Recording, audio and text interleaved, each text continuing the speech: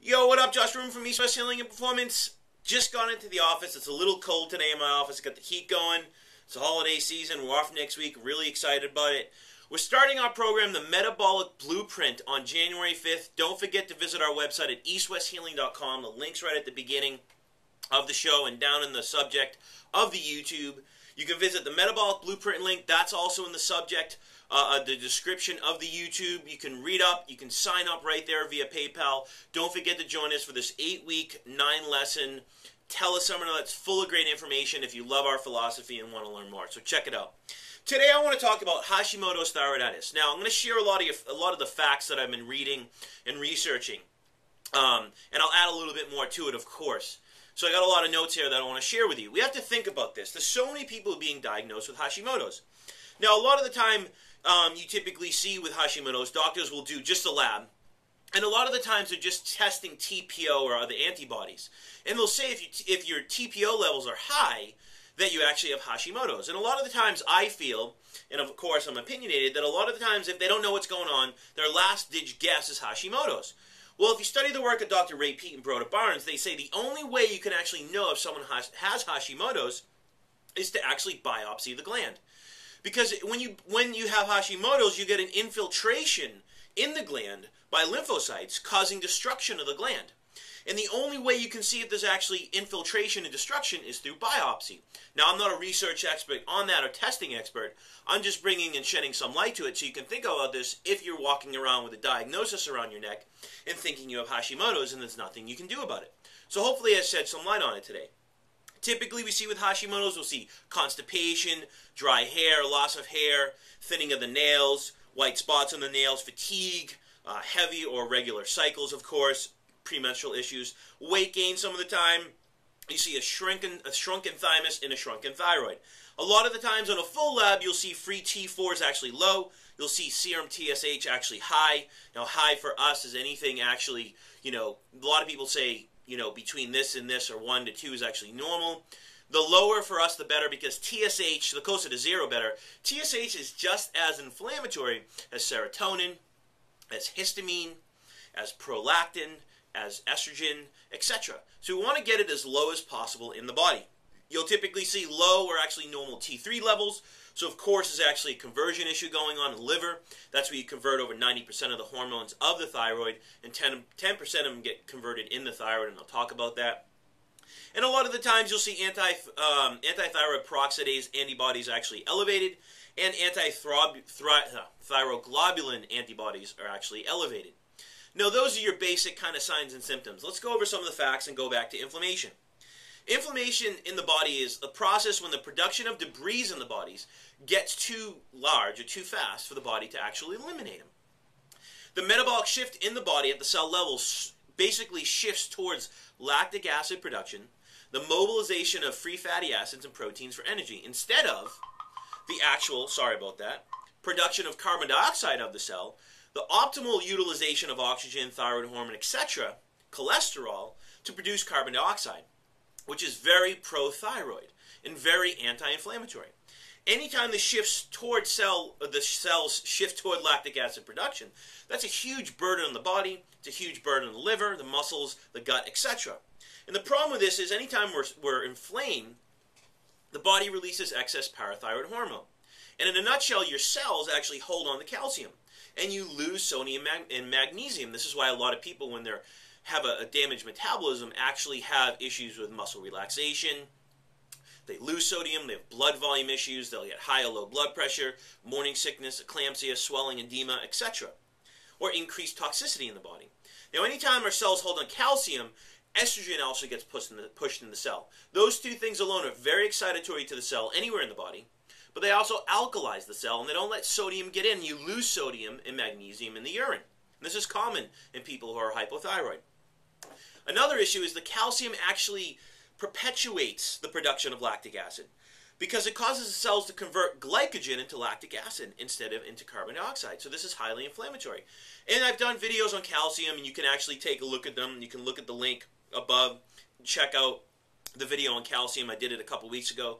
But you need optimal vitamin D production and storage and utilization. You absorb most of it in the stomach, calcium. So it could come down to actually not maybe taking in enough, or it could be lack of absorption in the body. Now the thing we have to think about is this, and I've been thinking about it, is inflammation actually the body's normal response to a pathogen or a pathogenic process? Or is it actually a pathogenic process in itself? If we think about it, diabetes, AIDS, cancer, all these things stem from inflammation, osteoporosis. So is inflammation actually a pathogenic process? Or is it our body's innate response to a pathogenic process? It's kind of something I've been tossing around and thinking about. Because proper control of the immune system comes down to basically maintaining the proper balance between tissue growth and tissue atrophy. And anything, aging, stress, anything that is in the presence of estrogen actually perpetuates the growth process. But we could say atrophy as well because it shrinks the thyroid and thymus. The growth process towards abnormal cell growth. Now, if we think about it, estrogen, radiation, heavy metals, dioxins, fluoride, PUFAs, they all damage the thymus. They shrink the thymus. They actually decrease the thymus's metabolic rate because the thymus is very sensitive. It's actually regulated by sugar metabolism. And it's very sensitive to anything that actually limits its energy. And those things actually limits thymus energy. And I've talked about this before. Everyone says the thymus shrinks as we age. What if from blood sugar dysregulation, inflammation, the birth control pill, heavy metals, fluoride, who knows? All these things, stress in itself, actually shrinks the thymus. Now the thymus is important because during puberty and pregnancy, the thymus actually increases in size, or it should increase in size. So I think anytime the thymus actually shrinks, those things will actually inhibit thyroid conversion. You actually push yourself towards the autoimmunity process. Now, if we look at PUFAs going down the PUFA rate, I talked about estrogen, it shrinks the thymus, etc., inhibits the thyroid, overburns the liver. It can actually stimulate cortisol independent of the hypothalamus and pituitary and actually perpetuate the stress reaction, causes edema in the body and the cells. PUFAs can actually, it's interesting because PUFAs are unsaturated fats from beans, lentils, above ground vegetables, fish oils, things like that. They actually interfere with the formation, I'm going to read this to you, of thyroid hormones in the thyroid. Now 10% of this happens in the thyroid. So it prevents the cross-reaction of idotyrosine to idothyronine residues that create thyroglobulin. This is important for the thyroid. So what happens is the result is abnormal or antigenic thyroglobulin. And that'll actually show altered levels, TPO levels in the body, or high TPO levels in your lab. Now estrogen actually does the same thing. So they can actually decrease cellular respiration, push you towards inflammation and lactic acid production. They decrease thyroid hormone activity in the body and progesterone activity in the body. And thyroid and progesterone are actually antagonistic to all those substances I talked about. They can actually activate the aromatase enzyme in estrogen in the body, which perpetuates certain diseases like PCOS and inflammation and edema and eclampsia and high blood pressure. And they can actually activate the production of tissue antigens by toxic products of lipid peroxidation. Basically, not oxidizing glucose or using glucose for your primary source of energy, but trying to use fats for your primary source of energy, breaking down tissues, which is highly inflammatory to the body. Now, we could say aging is actually estrogenic because through the aromatase enzyme and through eating PUFAs, we produce more estrogen as we age in our fat cells. And the more weight we gain, the more we produce. And this actually perpetuates the inflammatory cycle and so forth. It perpetuates the inability of the conversion of T4 to T3 in the liver. It actually shrinks the thymus and pushes you towards immunity. Now, the interesting thing about estrogen in this whole process is this. I'm going to go to my little notes here and kind of get to that part that I want to talk about. Normally in the thyroid, you have a colloid production. It's a protein. It's called thyroglobulin. And this gets produced by certain cells, so we can actually produce T4 to T3, 10% of it in the thyroid. Well, it's been shown, right, with Hashimoto's, typically people are hypothyroid with the increased thyroid growth, or it gets bigger. Now, it's been shown that estrogen actually stimulates colloid production, which is the production of this protein, which is actually, we should say, in a nutshell, good because we want to produce more thyroid hormone. The problem with this is it actually inhibits the breakdown of this. So it inhibits the colloid cell production, so they grow by these cells, but it actually inhibits the very proteolytic digestive enzymes that are produced by the cell to actually break it down. So like I said before, anything in the presence of estrogen increases growth or abnormal cell division. So you get an increased growth of the thyroid with a decreased breaking down of the colloid cells. And progesterone is actually antagonistic to this process because it not only, now I'm not saying take progesterone, I'm talking about through regulating metabolism, through eating the right foods, and in the end, if you need it, you can take it the right kind and the right dose. But progesterone actually stimulates colloid production, but it actually stimulates the digestive cells to release proteolytic enzymes to break it down to get normal production of thyroglobulin.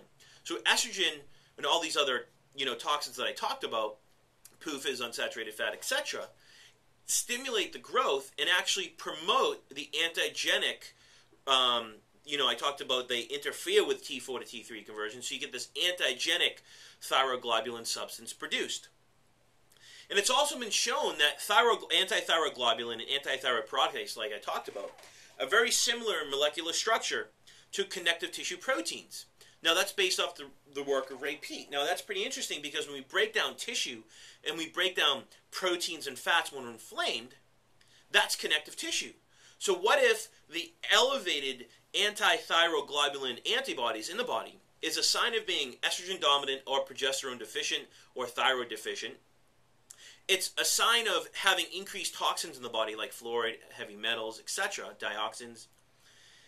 And it's a sign that we're actually in the body increasing tissue breakdown because we're not utilizing substances at the cell level and we're actually in an inflamed state. Now, I think that's pretty interesting because so many people are actually walking around hypothyroid, increased, size of the thyroid gland, and they're being diagnosed with Hashimoto's thyroiditis. And we have to think about this because we could say, is it really the thyroid gland? Now, of course, it is the thyroid gland. It is the liver, but there's so many things that we need to look at. Is it the diet? Is it the wrong foods that we're eating? Is it foods that are high in unsaturated fats that are perpetuating this process? Is it foods that have estrogen-like capabilities, or is it not eating the right foods, the right frequencies, and the right ratios for our body that's causing the stress reaction, that's increasing estrogen levels? Because anything that goes towards stress stimulates estrogen to lower blood sugar levels, which is increasing inflammation, increasing the size of the thyroid, and actually inhibit thyroid conversion in the liver and overburdening the liver. Is it a selenium deficiency in the liver? Is it a glucose insufficiency in the liver? Is it a gut dysfunction that's actually causing a calcium deficiency, which is perpetuating the stress cycle and basically making our cells convert glycogen into lactic acid, etc.? So I know this was a little bit technical, a little bit all over the place, but the bottom line is when you have Hashimoto's, you need to think about where is it coming from? Is it unsaturated fats? Is it estrogen? Is it fluoride? Is it heavy metals? Is it dioxin? Is it all these things that actually inhibit thyroid conversion, progesterone production, upregulate estrogen production, cause our cells to hold on to calcium, which is excitatory, creates more inflammation, and at the same time shrinks the thymus that actually pushes you into this autoimmune state with an increased size of the thyroid. So hopefully you've enjoyed this clip. Hopefully I've helped some people that have Hashimoto's, stirred the pot a little bit so you can think a little bit more about what's going on and what you need to change in your life. Wishing everyone a happy holiday and new year, and I'm out of here.